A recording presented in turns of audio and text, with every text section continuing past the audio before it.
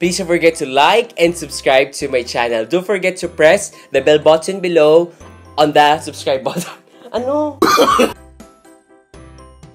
Hey guys! Hey YouTube! Hey Matt Talkers! This is Kuya Matt and you're watching Matt Talks. Marami sa inyo ang nagko-comment at marami sa inyo nagtatanong sa akin, Kuya Matt, kailan ba ako kailangan mag-give up? Kailan ba dapat ako mag-move on? Gumawa ako ng signs kung kailan mo na ba dapat mag-move on. Guys, this is only a sign na alam ko makakatulong sa inyo para magkaroon ka ng red flag o para magkaroon ka ng idea kung kailan ka ba dapat mag-move on sa life mo. Lalo na kapag ikaw ay nahihirapan na, lalo na kapag ikaw ay laging malungkot at namimiss mo yung dating ikaw na laging masaya. So I hope guys makatulong ito. Alright, so let's watch this.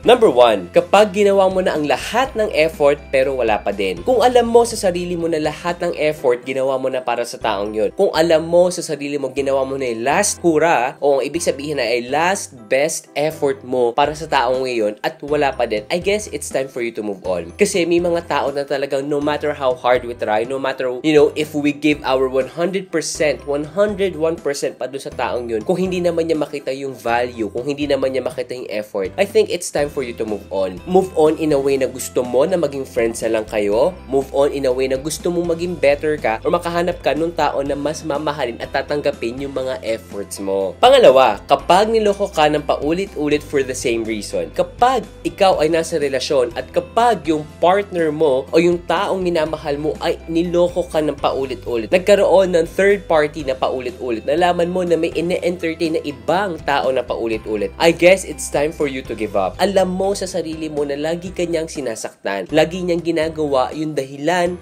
kung paano ka masaktan. And for you, lagi ka naman nasasaktan. So what you need to do? Ang kailangan mong gawin ay ikaw ay mag-give up. You should give up positively. Gusto mong mag-move on Gusto mong pakawalan yung taong yun para maging okay ka. Dahil tandaan natin, mahirap sa isang relasyon na ikaw lang lagi ang nag-e-effort. Mahirap sa isang relasyon na kung saan lagi kanyang niloloko. Dahil ang hirap kasi nung pakiramdam na parang ikaw, you're always giving your best, you're being loyal, you're being everything to that person. Yung pwede mong isipin na ideal, and yet in return, ang ginagawa niya naman sa'yo ay nasasaktan ka lang or sinasaktan ka. Pangatlo, kapag lagi nagsasorry at hindi nagbabago. May mga partner or may mga ka-relationship tayo na kung saan lagi sila nagsasorry. Sorry sila dun sa mga bagay na nagawa nila. Sorry sila dun sa mga bagay na nakasakit sa'yo. After sorry, ginawan pa nila yung best nila para maging worthy para sa'yo. But it's upon your decision. Kasi mahirap magbago ang isang tao. It actually takes time for a person to really change kung anong gusto mong pagbabago nila.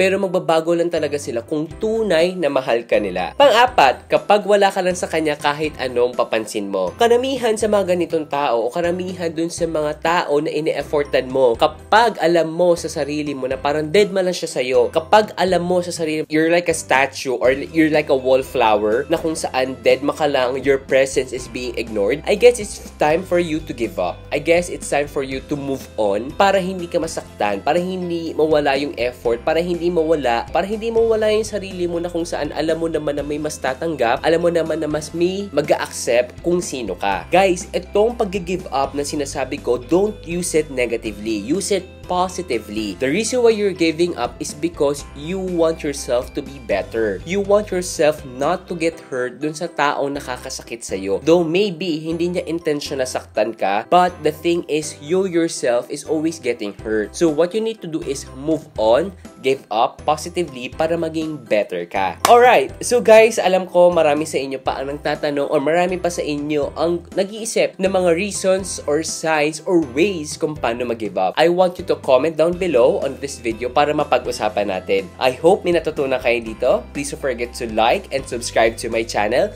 Don't forget to press the bell button below near the subscribe button. And again, this is your Kuya Matt. Thank you for watching and peace out.